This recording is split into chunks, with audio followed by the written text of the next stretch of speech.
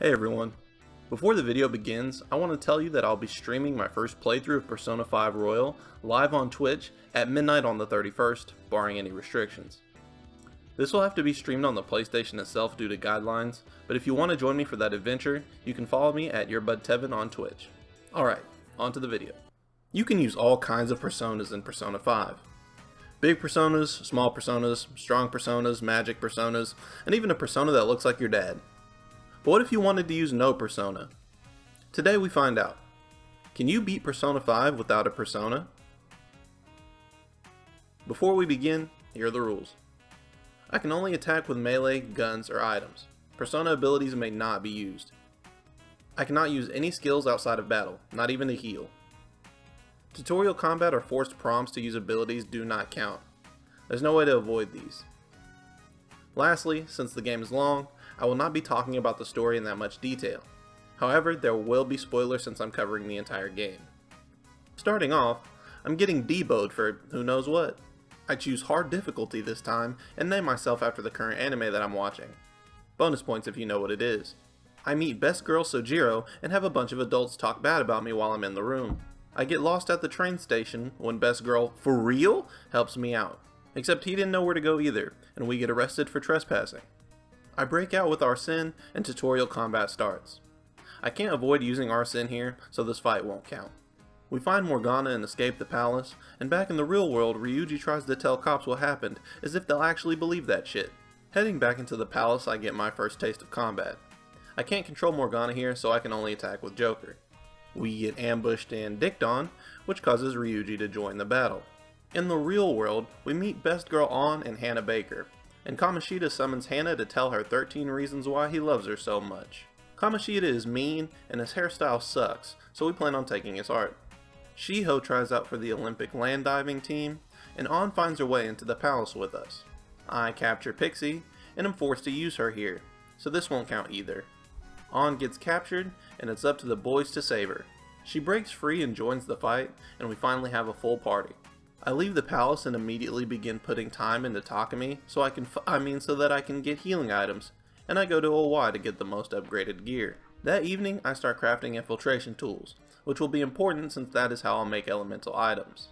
Back in the palace, I start running into enemies that make me struggle a bit. The hard part about the first palace isn't that I can only attack, but it's that I only have a limited supply of healing items. This makes getting through the palace slow and frustrating. I leave the palace and fuse Oberion. This is because he's the earliest persona with the resistance to physical attacks and has great defense. This decision actually saved this run, as fighting the first guard captain turned out to be a rough one. He smokes through every other team member, and without Omarion, this fight would have been hard to win. After several close calls with both regular enemies and the guard captains, I send the calling card and square up against Kamoshida. This was easily the easiest boss fight in the game. Destroy the cup, take off the crown, and even without a persona, this fight only took 4 minutes. In the meantime, I hang with Ryuji, visit Joan Jett MD for my 4 PM dick flattening, craft more shit, head to Mementos, and deal with Shinji's whiny ass. The gang heads to an exhibition with best girl Art Marth, and we discover his sensei has a palace of his own. Something I found throughout this run is that fights are boring. Much like masturbation, there's no strategy in this run. It's simply beat the hell out of whatever's in front of you and hope you come out of it. Later, I fail to capture this ghost and legitimately get stuck in this area because I forgot how to solve the puzzle. I assumed you had to beat all enemies, but because of how weak the party was, I didn't want to chance it. Assuming I had no choice, I go into battle and get my ass handed to me by Rufus the Naked Mole Rat. I decide to leave the palace early and grind in Mementos instead. I did this several times throughout the run, and I can easily say that I spent more time in Mementos than doing anything else. Mementos is the easiest way to earn money, experience, and personas. Back in the palace, Ryuji and I clear out the area while Ann strips down for Yusuke. We run into Shirkan, but due to his weakness to fire, this fight is cake. Ann and Yusuke end up in the palace, and Yusuke goes insane because he has the OK Boomer girl stuck in his head. Okay, Boomer, yeah, Boomer, whatever you say. Speaking of wanting to die, this fight made me want to do just that. There's a hard-hitting mini-boss surrounded by a group of Harvey Birdmen, attorney at law. These dickheads show the Achilles heel of the run. Since I can only focus on one enemy at a time, groups of enemies can get in multiple turns, which can make things dangerous. In this case, the birdmen keep increasing their evasion, making it even harder to get rid of them. I have to try this part 3 times before finally getting lucky enough to wipe everyone out quickly. Then comes the fight that everyone came to see. But first, if you're enjoying the video, make sure to leave a like, and follow me on Twitter, otherwise you'll be stuck in Okumura's maze forever. Paperboy here is immune to all physical attacks, and seeing as I'm limited to the amount of items in my inventory, killing him will be an issue. Luckily, I figured out a strategy. I had boosted Ryuji's Confidant high enough to where he learned follow-up, a move that gives a free critical hit on an enemy. If I only attack during Joker's turn, I get that many more chances at this ability activating. This is completely reliant on luck, and I had to try a few times to get it to actually kill him. But when the stars finally aligned, the victory was that much sweeter. Afterwards, we find the crane that can steal the treasure, and it's time to fight Madarame. Madarame's fight is usually the easiest, but this time around, it's one of the hardest. Madarame exploits both of my major weaknesses. I have to target multiple enemies, and 2 of those enemies cannot be hit by physical attacks. Takami's medicine comes in crucial here since it heals the whole party. Thankfully, there's an exploit to this fight that I wasn't aware of. If you manage to beat Madarame's paintings twice, the 3rd time you can hit him with the black paint, making him weak to all affinities. It took some time, quite a few items, and 2 tries, but I managed to beat Madarame without having to grind. Afterwards, I focus on Yoshida's Confidant, buy some books to gain more knowledge, and go to eat some ramen with Naruto. I craft Shikioji to be my permanent persona this run. He has 3 nullifications and 1 weakness, so he's the perfect choice. I tell Kawakami I want to sleep with her, but she doesn't take the hint, and I white knight this Twitch streamer from her creepy mod. Best Girl XJ9 tells me about her life as a teenage robot, and I get abstract with Jackson Pollock. I go see my alcoholic stepmom and try to give an intervention, and find Kanashiro's palace, a floating bank practicing social distance. We're all young and stupid, so we go in anyway, and Kanashiro tries to loan shark us. Makoto didn't like the annual interest rate Kanashiro gave us, so she decides to join the gang. With Makoto, my team from here on out will be Joker, Ryuji, and Yusuke. This group has the highest strength and endurance stats out of the group, which is all that matters this run. I leave the palace and earn the Gallows Fusion, which allows me to min-max my Big Paper Manta on holy levels of strength. I'll be showing you my entire build process this run if you want to try it out for yourself. I head back to the palace and face enemies like Fuki, Suiki, Kinki, Furry, Creepy, Fairy, and Hawk. The enemies here are actually a little too strong for me at the current level, and I struggle making progress. So, I decide to leave the palace again, grind levels in mementos, and use the gallows on Shiki. I do some math, turn a big ass lock, and I'm ready to take it to Kanashiro. Before I do though, I head to the Velvet Room and teach Null Nuke to Shiki, removing his only weakness. The process for creating a build requires a lot of luck, so enjoy this montage of me getting unlucky.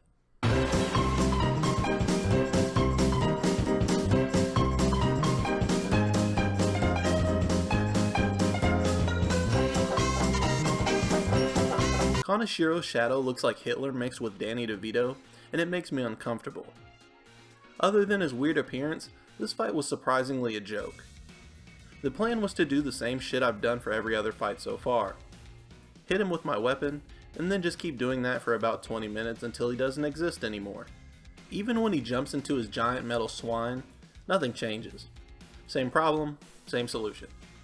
As long as you knock him off the pig before he crushes you, it's trivial. After Kanashiro, I go see Miss Cleo, church girl who go to church and read her Bible, and take Makoto to hang out with the other machines at the arcade. I head back to Mementos for money when I discover an exploit. When fighting a group of Omarion, they will always go after the party member with the most health.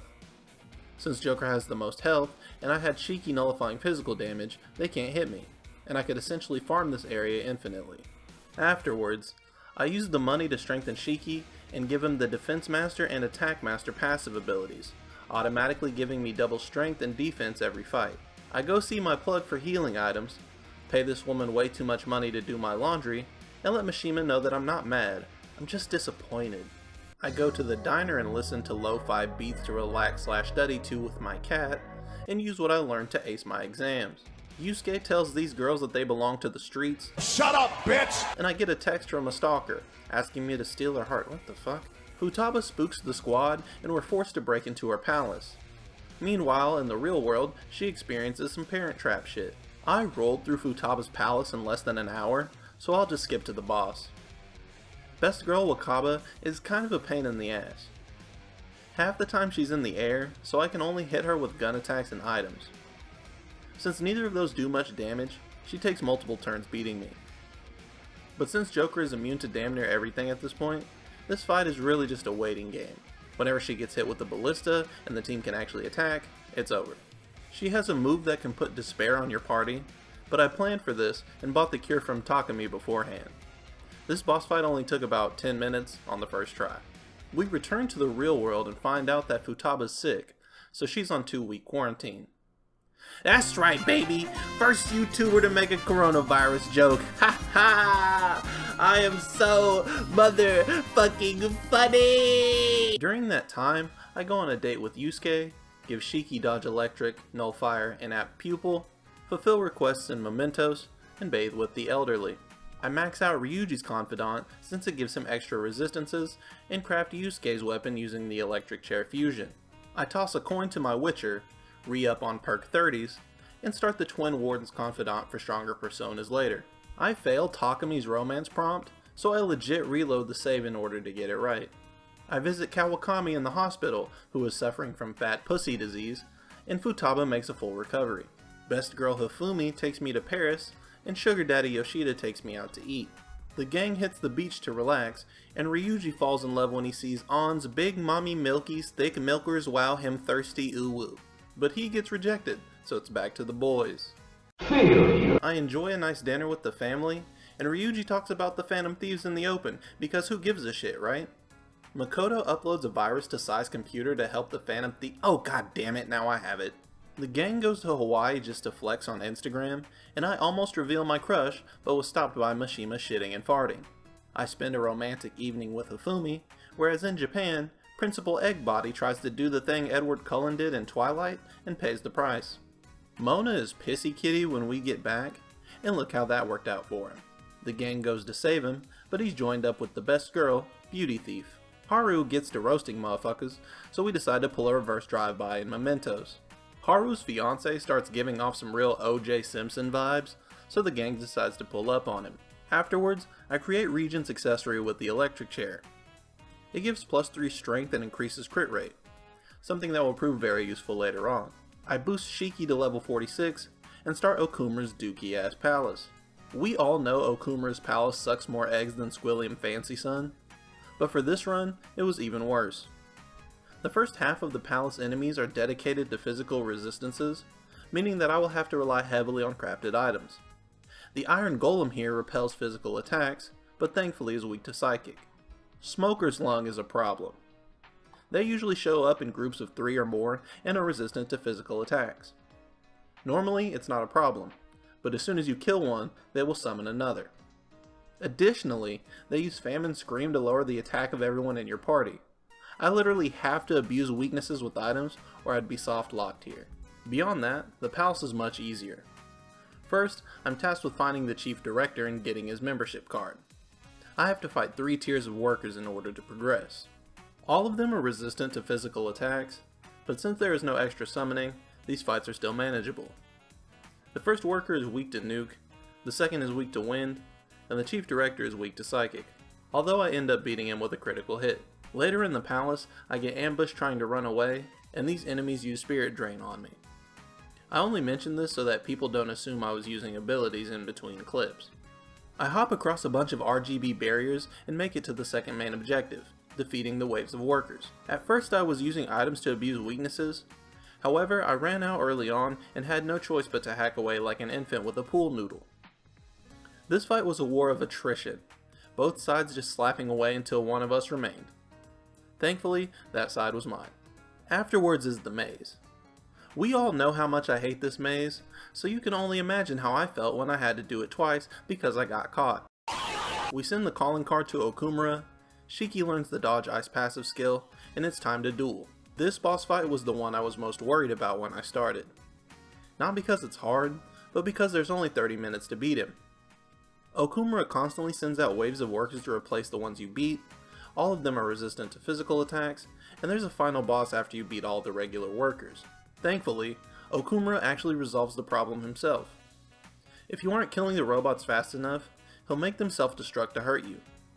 This is much faster than me killing each one separately, so I begin focusing on other targets than the one that's about to explode. After all regular workers explode, the head executive is the final enemy between you and Okumura. The head executive isn't too hard. As long as you guard when Big Bang Order hits, you'll be able to take him down if you attack long enough. With no one left to help him, Okumura goes down easy, and I can finally get out of this nightmare. We bust out of the palace and find out that Okumura's treasure was the board game Zathura. Exposition Man hits us with the exposition, and I go to the bar to beg my stepmom to come home. I handle some more requests, earn some extra credit with my teacher, sit Makoto on the casting couch, and spill tea with Lala afterwards. I fix the laptop to get black market items, and go to the happiest place on earth to watch the saddest thing on earth. I max Yusuke's confidant but he still won't date me, and I hang out with my stepsister. Some of you already know where this joke is going. I max out Yoshida's confidant, and he gives a speech that I didn't expect. Secretary Clinton was sucking my dick for a hamburger at McDonald's. The FBI come to question me and I snitch like 6ix9ine, and I meet Light Yagami. I teach Mr. Origami resist bless, effectively nullifying every type of attack except Wind and Almighty. The gang heads to Lolicon and don't ask me how I know what that is, and Light figures out that we're L. So Jiro is more worried about us being phantom thieves than sibling lovers, and Light proposes we work together to catch Kira, and we really don't have a choice because, you know, he's blackmailing us. Sai won't stop bitching at me during interrogation, so I go into her palace to steal her heart. By this point, I'm so over-leveled and have so many resistances that there's almost nothing that can touch me. I have the hot hand at dice and win big on the slots, thanks to Akechi being the definition of plot armor. Before the boss fight with Sai, I replaced Dodge Electric with Null Electric, hang out with my little brother Sasuke, take Mishima and On to the same park because I'm lazy, max the Twin Warden's confidant, start a garden with Best Girl Haru, accept that my stepmother is never coming home, join the Yakuza, and... What are you doing, step bro? Makoto betrays her sister and gives her a calling card, and it's time to clap some rump. Sai's a pushover. Normally this boss fight would be hard, but because I'm over leveled out the ass and there's only one enemy the entire team needs to aim at, this fight turns into a speed run. This isn't to say that Sai wasn't putting out big damage on my team, but I was over prepared. High level, all team members at max confidant, and more than enough healing items spell disaster for the Elder Nijima. After the fight I get ambushed by the police and taken into custody. Akechi shows up and tries helping me awaken my persona, Persona 3 style, but this is Persona 5, so I just die instead.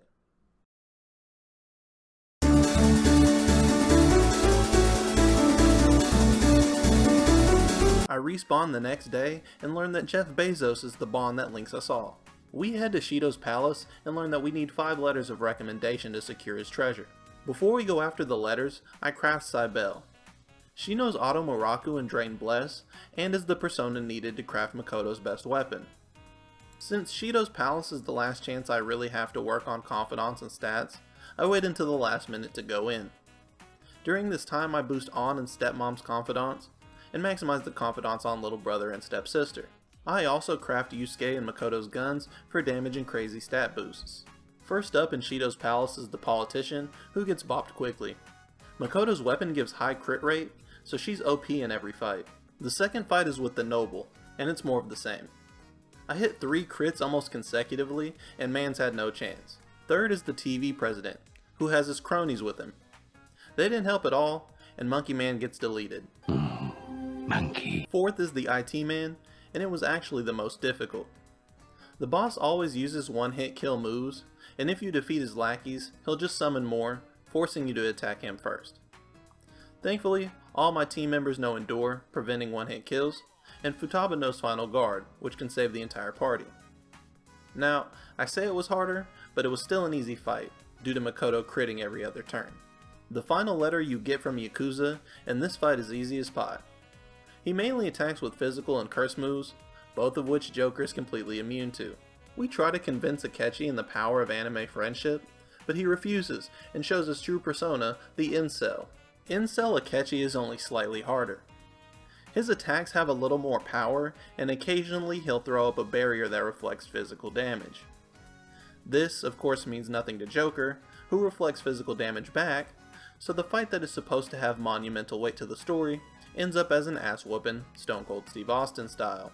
Akechi commits seppuku in a weird way, and we open the chamber that holds the treasure. Before I tussle with Shido, I craft Metatron and use him to create Joker's gun, which gives +5 to all stats, and buff Shiki as far as I can. Shido's fight starts off rough. You can't hit him with physical attacks at all, and only Joker can hit with gun attacks thanks to Shinya's Confidant. This means that damage will have to come from items only, and items can only do 150 damage max. I slog through this part as fast as I can while I take big hits and stat debuffs. Thankfully I had enough items to get him into a second form, which blocks all magic but allows him to take damage from physical attacks. From here on out it's a pounding, as the collective damage is more than enough to breeze by his second and third forms. After the beast is slain, Shido decides to brawl it out like Sagat. Unfortunately for him, Joker nullifies just about everything, and the beatdown continues. Even with his extra power, extra turns, and super moves, Shido is outclassed by 4 teenagers with fake weapons. Beating Shido causes the boat to blow up, but Ryuji saves the day. And then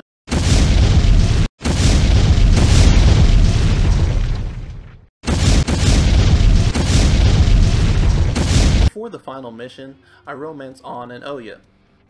The only girl I didn't romance was Haru, and I'm still pretty depressed about it. Shido confesses, but we decide it's not enough, and we're just gonna take everybody's heart because we're drunk with power. By the time I reach the Mementos Palace, I'm level 70, which is way higher than almost all of the enemies there. Most fights last just 1 to 2 turns. Even fights with multiple enemies are easy, due to Haru's grenade launcher being able to hit every enemy. I beat all the enemies, solve all the puzzles, and head to the depths to fight the final threat. Turns out you can't beat the Holy Grail because everyone keeps dick riding it. So we lose, the world goes Lovecraftian, and we disappear. I get sent back to the Velvet Room where I'm to be executed, except fuck that, I'm a beast. The twins can't beat me, and fuse back into one to join me. Igor goes spooky, and it's up to us to defeat him once and for all. But not before we have to fight the Archangels, starting with Uriel. Uriel is a bitch. Next, Raphael? More like hold this L, chump. Gabriel? Pretty fucking chill actually, not gonna lie to you. Michael is the only one worth talking about. This fight was the hardest fight in the entire game. Michael is buff, can one-shot any member of your team or do big party damage, constantly summons angels that will heal and buff him, and he has no weaknesses. You have to make sure his angels are taken out immediately or they will fully heal him. Constantly having to deal with them gives him more chances to kill you, and I'm very lucky that I got through this on the first try. Before the last fight, here are my final stats, in case you want to create a similar build. Holy Grail Part 2 was almost embarrassingly easy. After cutting the veins, I actually beat this thing in just 2 minutes. The Holy Grail turns into Yaldabaoth, and the final fight begins.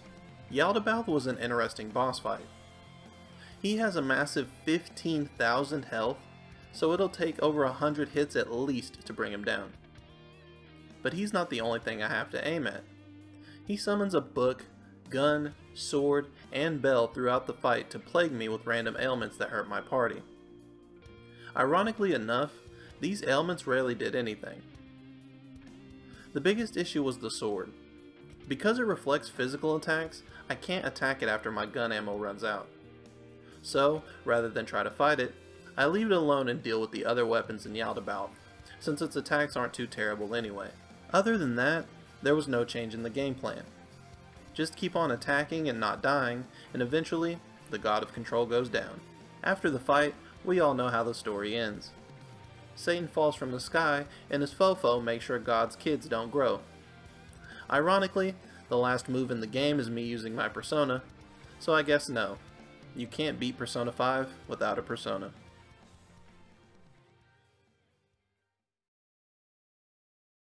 Thanks for watching. I was worried that this run might be a little boring, but I hope you enjoyed it nonetheless. If you liked the video, consider giving it a like, or even subscribing if you like my content. The next run will be a Persona 5 Royal run, so I hope to see you all there. Peace.